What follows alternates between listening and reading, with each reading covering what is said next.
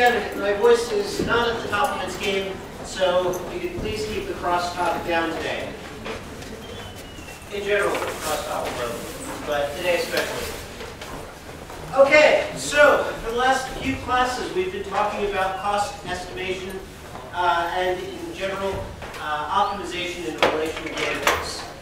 Today we're going to be talking about cost estimation in more depth, and in particular extending this idea of optimization to queries that include joins, as well as just straight single-line relational algebra expressions. Before I get into that, though, Project 2 is going to be posted tonight. I'm going to be talking about it in more detail on Friday. The basic goal of the project is going to be building two indices and coming up with essentially accessors for those indices. I'm going to give you a buffer manager, essentially, as well as some file I/O primitives that work with that buffer manager. And your goal is essentially going to be to implement two relatively straightforward indices. And as extra credit, if you're interested in obtaining that, you're also going to have the option of building a dynamic hash or tree index. Okay, so that said, any questions? Yes? Oh, sorry, it will be due March 25th, which I believe is 1 week after spring break. The midterm, ideally I'd like to have it the week before spring break, but that would basically give you, if I had it due the Friday immediately before spring break, that would give you about 5 days past the midterm. So instead, you're getting a bit more time for that. Okay? All right. So, basically you guys have about a month to do that. That should pretty much be enough time to do that, as well as the extra credit for oh. Yeah. Yes.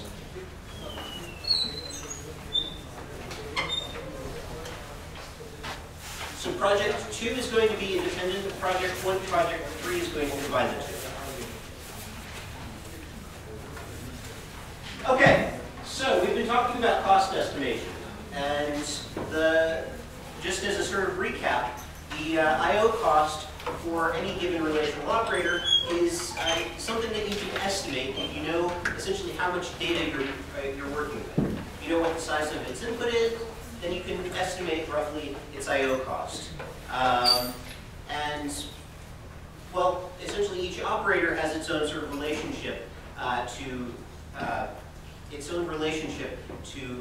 how big its output size is, its own relationship for how big its output size is and how big its input size is. You can typically combine these operators together using this pipelining strategy that we've been talking about for a while now, and essentially get an estimate of how much I/O is going to be required to perform a particular query, at least until you consider joins. So first, to sort of recap, but also to sort of wake your brains up a little bit,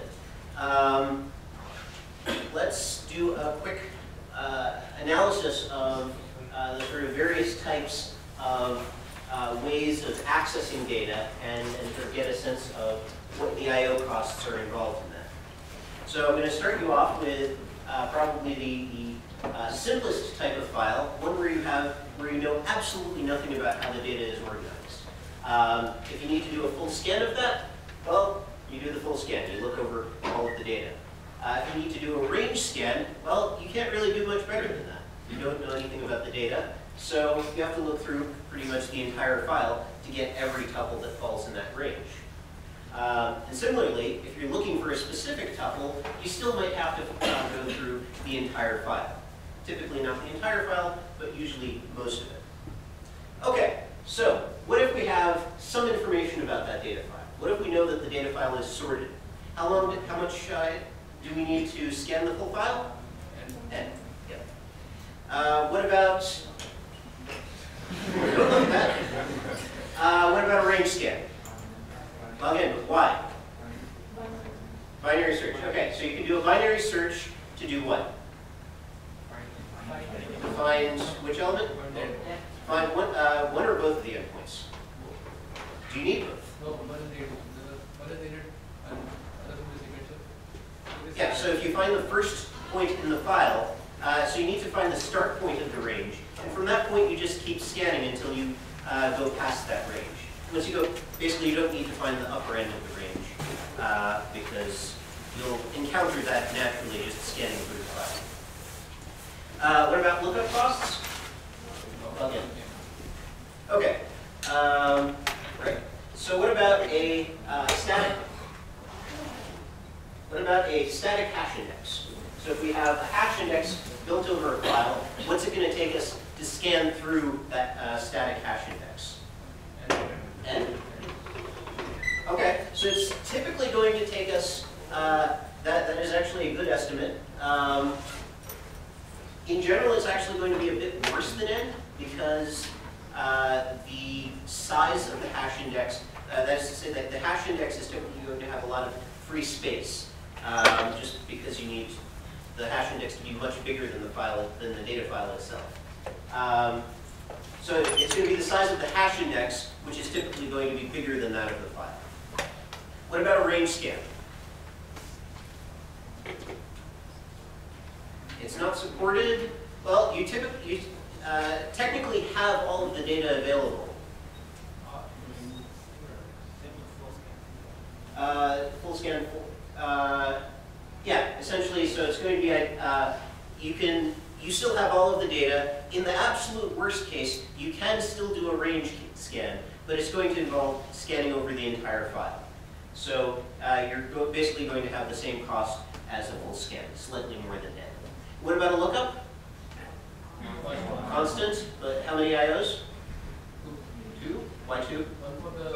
If their index is in memory, then only 1. So the hash table, so the hash index actually doesn't do, when I say a hash index, I mean a dense hash index, where the values being indexed are not the record IDs, but the tuples themselves.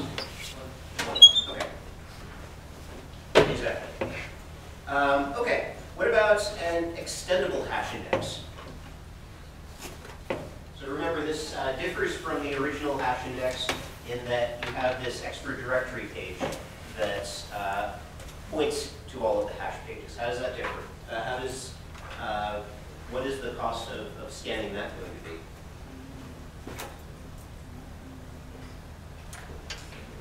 The same?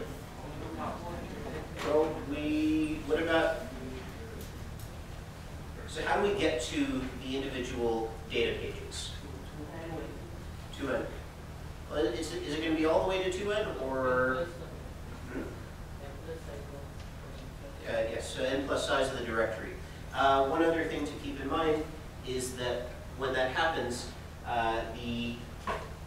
up to this point, all of the accesses, all of the scans have been essentially in sorted order. All of the scans have been sequential. So the other thing to keep in mind is that when you're doing these data lookups, they're going to involve random searches. But just to recap, you're not only scanning over the data pages, you're also scanning over the directory pages. So you have to add that in. Range scan?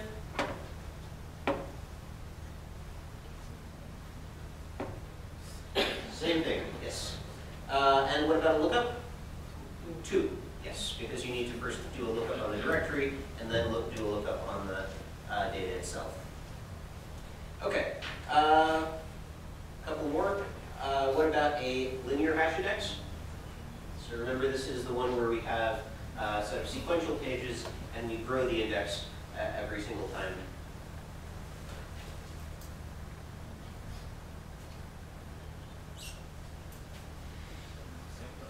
Same as the static hash, yeah, essentially. That's true for all of them. Something else to keep in mind, both the static and the linear hash have this idea of overflow tables. So the individual lookups are not going to always be precisely 1. Depending on how many overflow pages there are, you might have a bit more. Although typically it's estimated as 1. Okay, let's finish this off with the 2 tree indices. How long does it take to do a full scan of an ISAM tree? So how does it store all of the data? Well, the actual data pages are stored in the leaf nodes, and the leaf nodes are, how are they organized? As a linked list, or?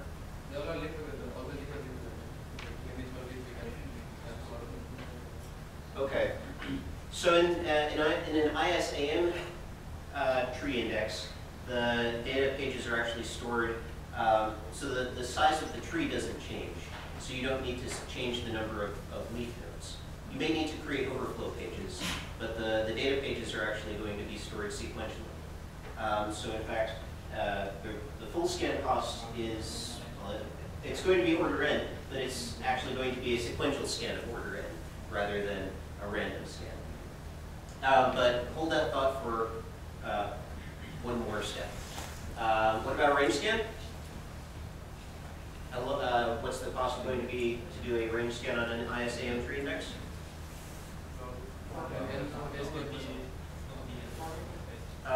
Log base B, base what? What is B over 2? Or where do you get B? Basically, how do you compute the base? What is the base based on?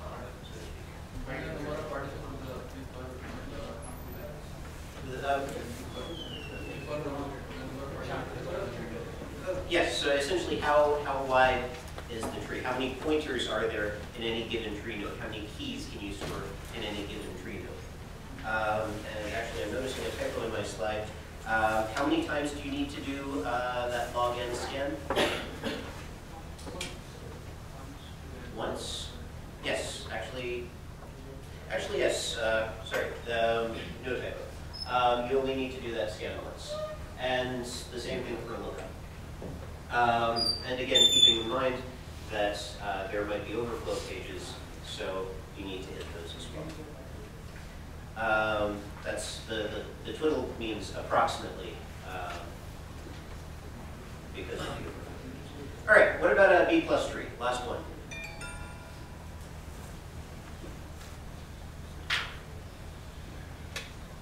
What's full scan going to be for a B plus tree? Why log in? How is the data organized in a B plus tree? Same thing, or so can the number of leaf nodes change in a B plus tree? Yes. So is it reasonable to store it as a sequential? No. How is it stored? As a linked list. Okay, how long does it take to traverse a linked list? N. Exactly, but in this case it's going to be n random scans, and you have to load each page. You can't load page 2 until after you've loaded page 1. So there's a bit of a sequential buffering problem there as well. What about range scans? How long is it going to take us to do a range scan?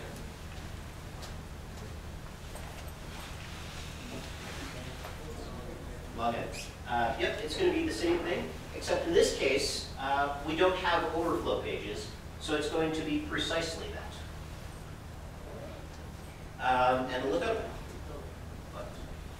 Okay, so here you have basically the big table of index access costs. And this will get you essentially any sort of lookup on any sort of scan, any sort of selection predicate on a single variable, any sort of inequality or equality selection predicate on a single variable. So, that said, yes?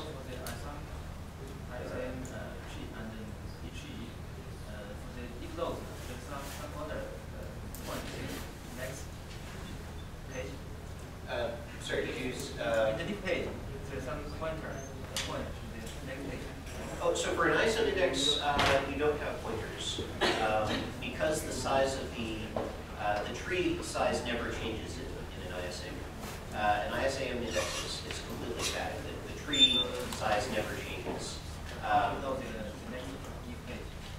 The leaf pages are all stored sequentially on disks. You build them. You build the leaf node, the leaf pages once, and then all of the leaf pages are just stored sequentially. If you run out of space, you might need to create overflow nodes. There's a cost associated with following overflow nodes, but the leaf pages themselves are all, sorry, overflow pages, I'm sorry. But unless you're talking, if there are no overflow pages, then it's just a sequential scan of the file. How about B plus?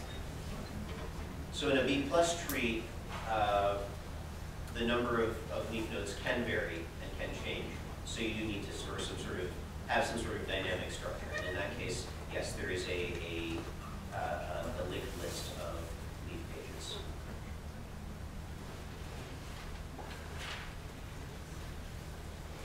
Okay. Any questions on this?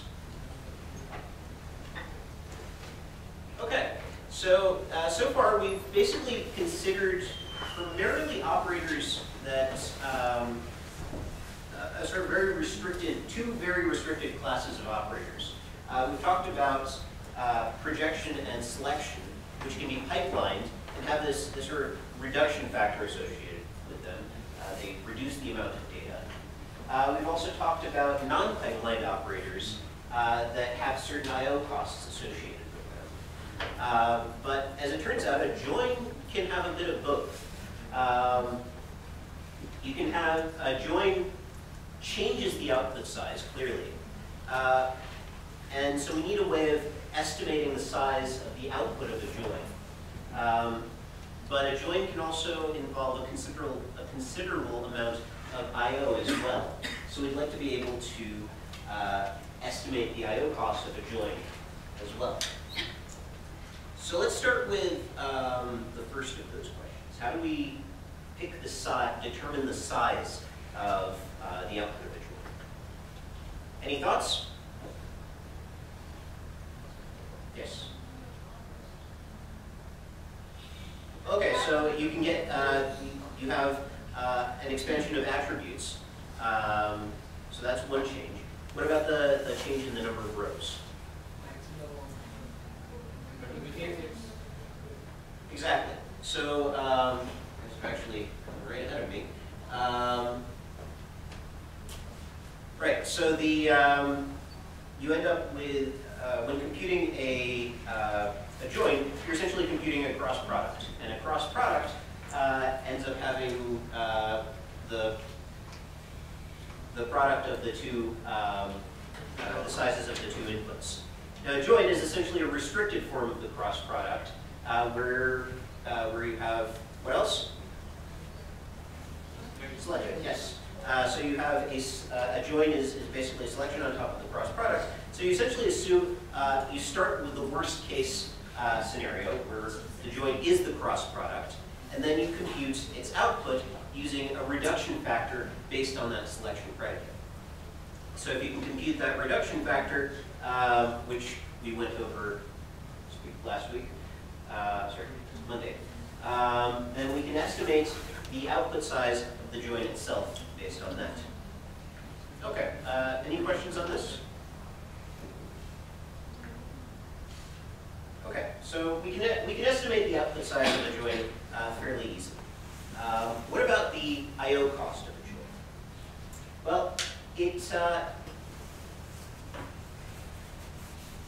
Well, the I/O cost actually depends on a number of things. First off, it depends on what join algorithm we're using, and it depends on what kind of properties we can assume about the data.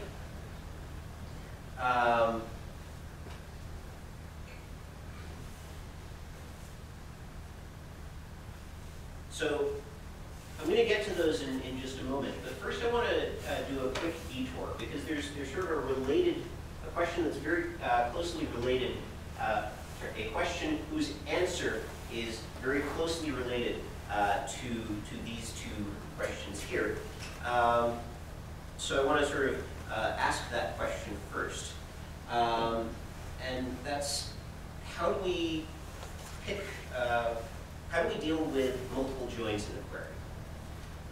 So if I were to give you this sort of very arbitrary join query where I'm taking 4 relations and joining them together, how many different ways can I organize them together in a query?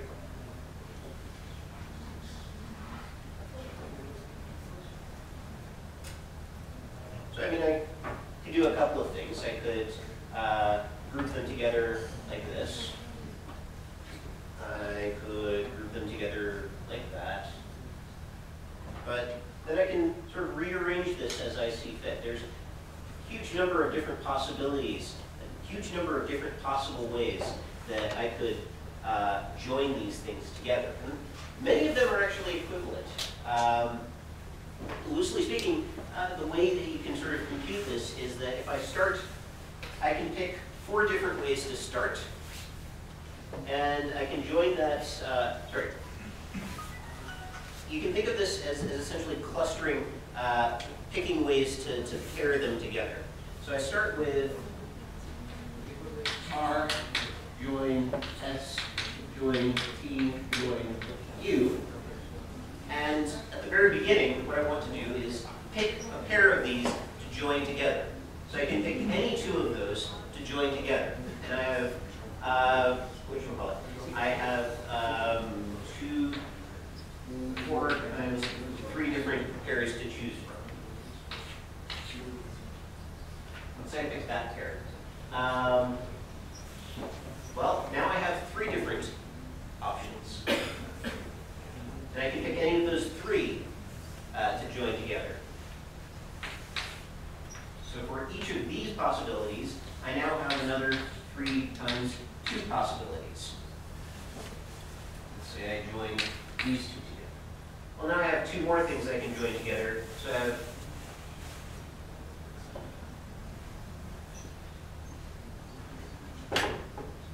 right.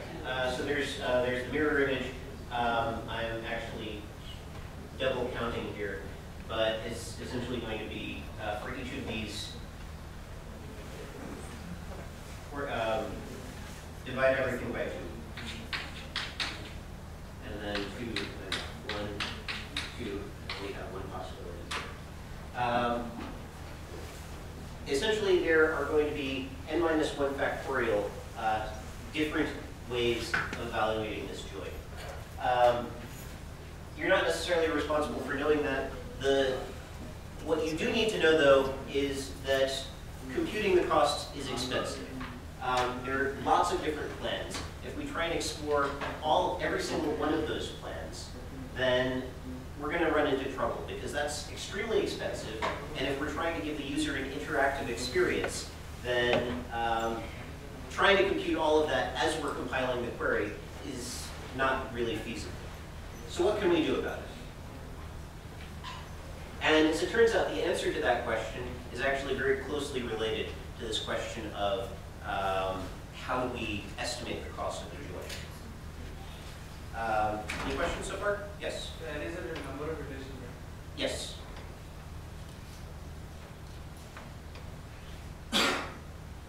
So a strategy that was sort of pioneered by the system R optimizer is this idea of left deep plans.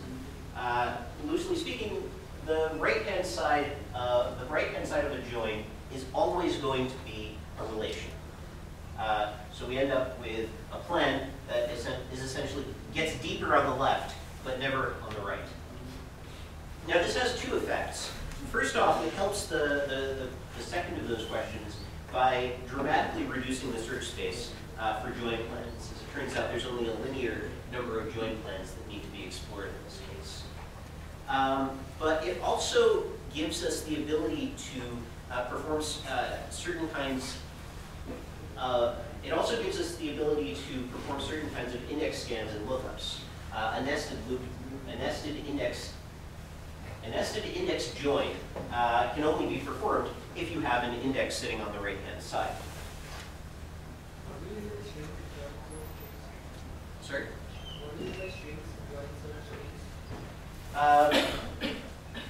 So the question is, what do I mean by shrinking the join search space? The answer is that this restricts us to certain kinds of join plans. So before, we had this factorial number of different ways of performing the join. In this case, because we're restricting ourselves to essentially always building,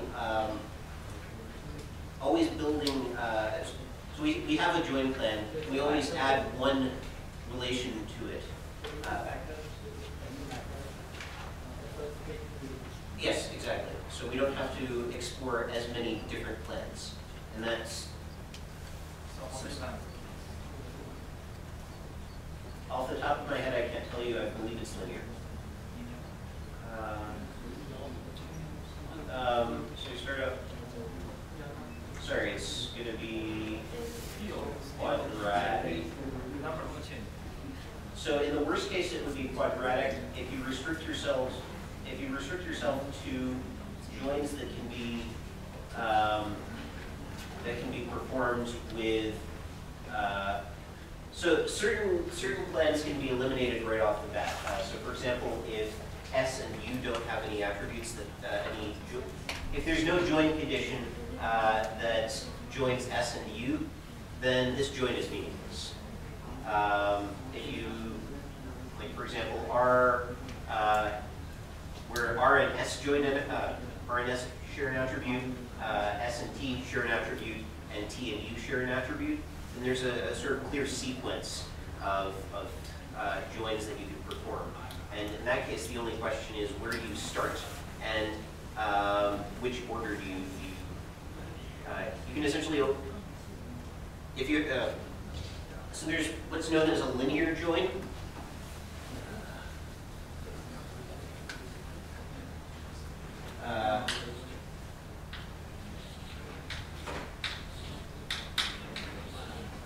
So this is a linear join if R only shares attributes with S, S only shares attributes with T, and T only shares attributes with U. And if that's the case, then essentially we need to pick one of these to start at. And at that point, the only places that we can put useful joins. So if we start with S at the bottom, we can do a useful join, mind you, with only R and T. Let's say we do T. Well, now once again, we can do a useful join with only R or U. And so essentially what we end up with is a linear number of possible starting points. And then for each of those starting points, we end up with essentially a linear 2n. Well, the order is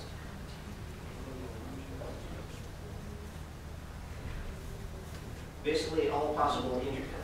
We can interleave the sort of expanding wave. It should be about linear, a linear number of different ways of interleaving the two. So in the worst case, and usually you want this guy to be the biggest of the relations that you have. So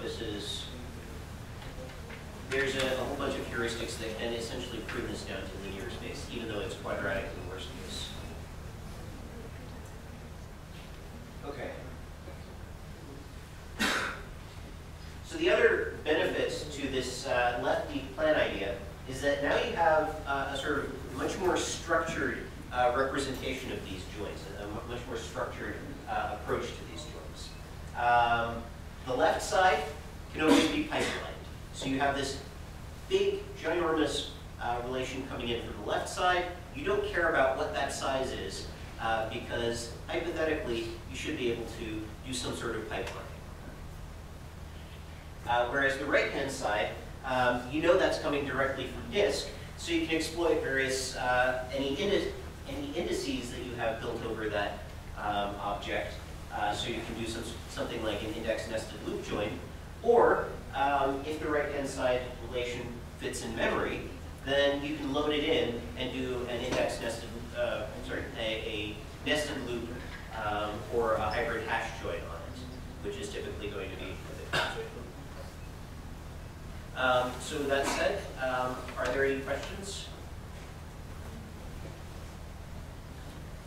Okay, so let's do another one of these big, let's go over the algorithm kind of things. So which of the join algorithms that we've talked about so far fit into this paradigm, where we have a pipeline query on the left-hand side and a relation on the right-hand side? So let's start with hybrid hash join. Does that support this pipelining approach? So let's start. How does hybrid hash join work? Can I get ahead?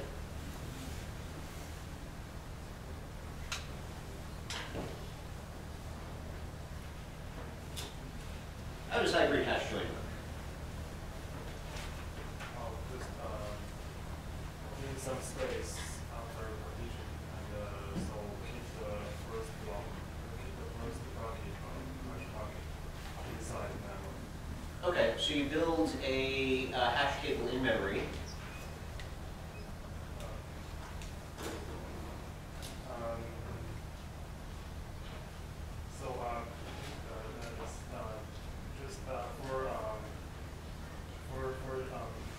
For hash drawing, we just after we partitioning, we write all the buckets.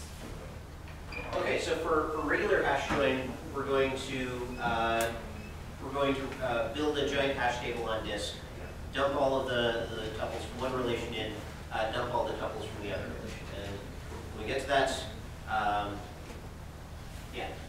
what about, so hybrid hash join actually uses something a bit closer to nested loop join or index nested loop join. Does anyone remember how that works? Take the smaller relation and keep that in as the smaller relation, then compare each tuple of the bigger relation with the hybrid. Exactly. So you're going to build a hash table over the smaller relation, and then repeatedly do comparisons against that in-memory hash table. So does that support pipelining? Yes. For one of the two relations? Yes. What is the cache? Inequality. Well, it doesn't support inequality. That's a fairly big cache. There's actually another big cache that comes along. So what if we have three different, what if we have, in this example, what if S, T, and U are both relatively small? Let's say they take up 100 pages each. But let's say we only have 250 pages of memory. Can we do that? Can we do a fully pipelined hybrid hash join all the way down? No. Why? We require at least one of it, like when we have joined two relations, we require them to be in the memory. So you can keep it will not allow two relations to be in memory. Exactly. So we need enough memory to build all of the hash tables. So hybrid hash join works. It requires the join predicate to be inequality, and it also requires that the hash table that gets constructed as part of this to fit in memory. Okay. That one's a freebie. So index nested loop. How does index nested loop work?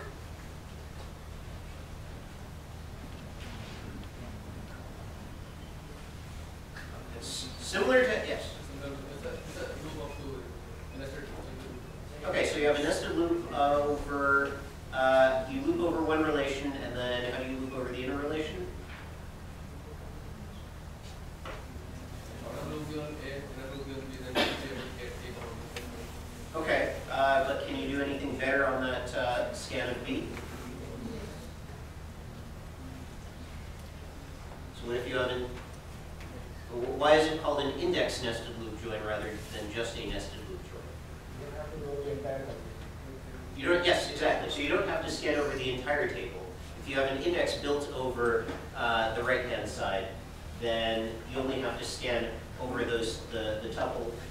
You can use the index to find the matching tuples immediately. So this is essentially similar to the hybrid hash join, and it supports pipelining in the same way. But is there, what's the, excuse me, what's the catch? And this is a fairly, what do you need in order to perform an index nested loop join? An index, exactly. So if you don't have that index, well, too bad. Okay, what about a sort merge join?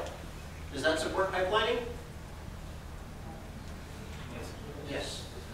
Yes, so the sort merge join actually is the only join algorithm that supports pipelining on not just one side, but both sides. What's the catch? Yeah, so the data needs to be sorted. And if the data isn't sorted, you have to do a sort. If you're talking about the right-hand side, you can sort of pre-compute the sort. But if you need to sort the right-hand side, you can do that before evaluating the entire query. You can just sort the table, store that somewhere, and then it's ready when you actually need to perform the join. But the left-hand side, if the left-hand side isn't sorted, then you're going to have to basically compute everything, then sort it, and then and only then can you perform the sort merge join. All right, what about a block nested or a nested loop join? Does that support pipelining? Yes. Well, actually, yes. This is probably the strongest caveat.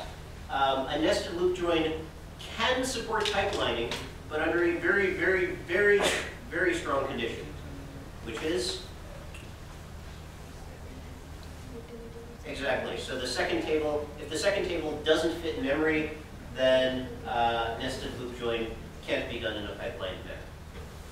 Otherwise, you have to resort to something like a block nested loop join, which forces you to write the entire left-hand side out to disk first. Okay, and finally, hash join.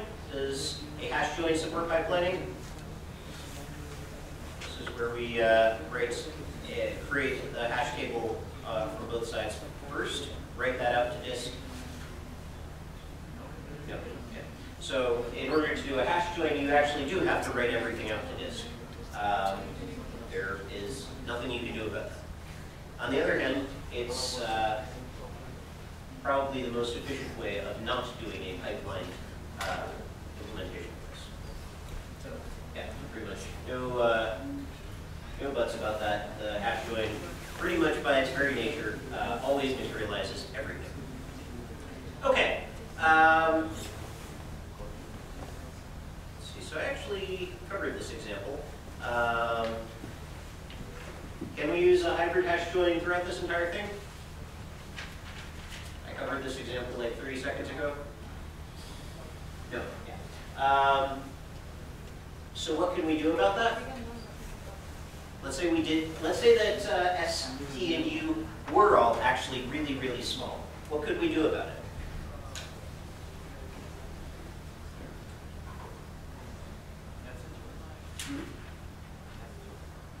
Nested, sorry? Nested loop. Oh, okay, we could do a nested loop join. Well, no, so we can't do a nested loop join because S, T, and U don't fit in memory at the same time. Well, okay, we can do some sort of block nested loop join. There's actually one other possibility, and that's we can actually materialize the data at some point in this query plan. So while computing the cost, we can keep track of how much memory the join is going to consume, each of these operators, and we can insert sort of a materialization operator in between the various join stages.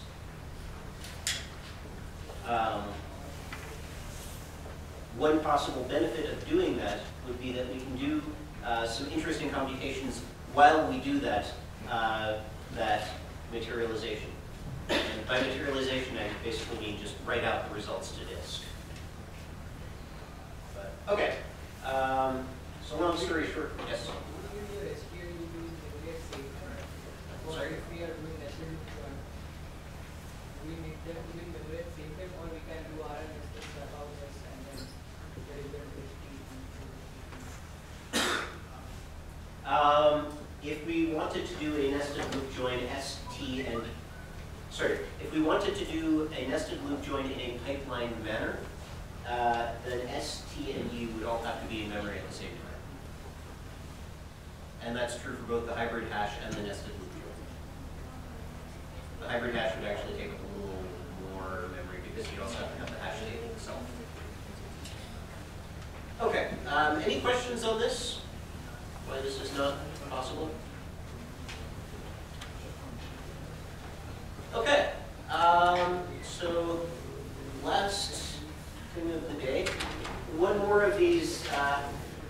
You guys are going to be sick of these by the day, time the day is over. This is, I know you guys are sick of these, but this is the last one, I swear. We've got, let's say we're doing a join between R and S. We want to be able to estimate the I/O cost of doing one of these joins. And so far, you basically have more or less enough information to compute that. So for a hybrid hash join, what is the cost going to be of our join S?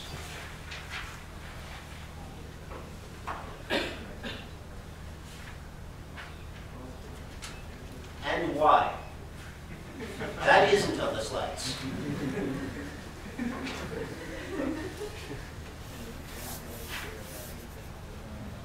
So what is it? What is the cost of hybrid hash? Right, it's going to be the cost of the smaller relation. Why? Because we are hashing it first. Yeah, because you have to read it in once, at least once to hash. Index nested loop. That one might be trickier. So what do you need to do for an index nested loop join?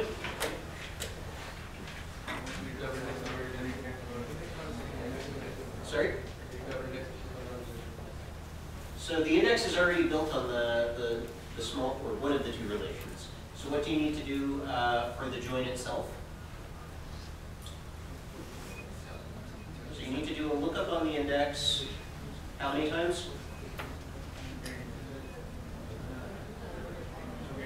Once for every tuple in the bigger of the two relations.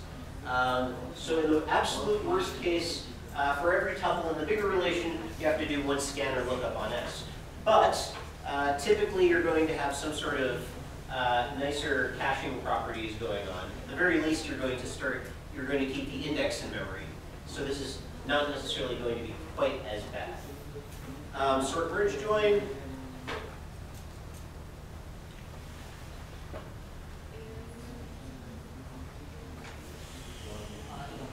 So let's say that you've already paid the cost of loading R in somewhere. What's the cost of?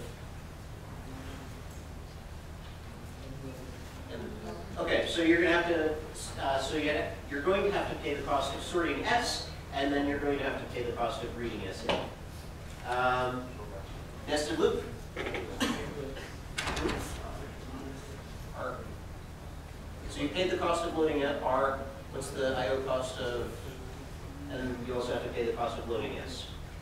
Block nested loop.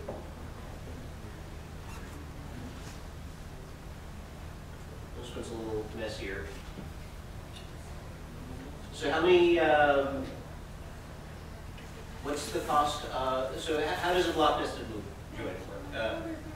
How does a block nested loop join work? Do a nested loop over pairs of blocks of each relation. So you're going to have to, so how many of those, what is the cost of doing a,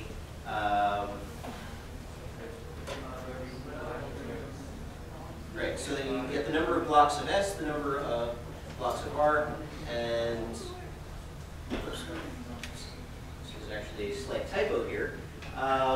This should be the number of pages per block. Okay, and last one, hash join, straight up hash join.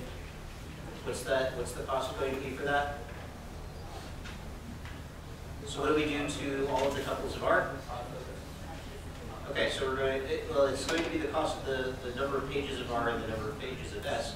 But we're going to have to do what to that? We're going to have to first write everything out, and then we still have to read it back in. So the total cost is going to be twice the total cost. Okay, oh, perfect. Okay. So basically, to summarize the last two lectures, we have this huge space of different query plans that we can search over. And really, we've been exploring sort of two orthogonal questions. The first is, how do we get to the data in the most efficient way that's possible? And once we have the data that we're interested in, how do we sort of combine it with other data in the most efficient way possible? So how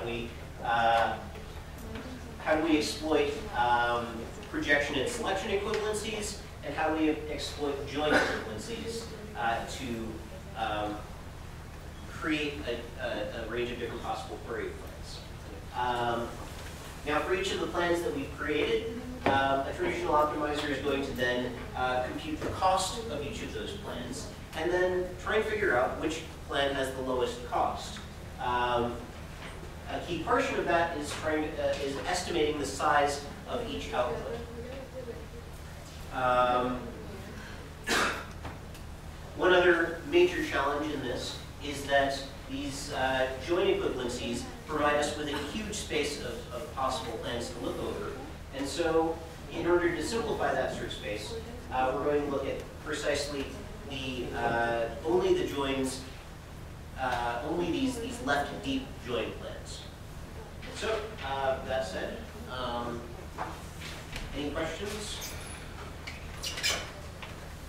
All right, well, homework 2, project 2 posted tonight, homework 2 on Monday, and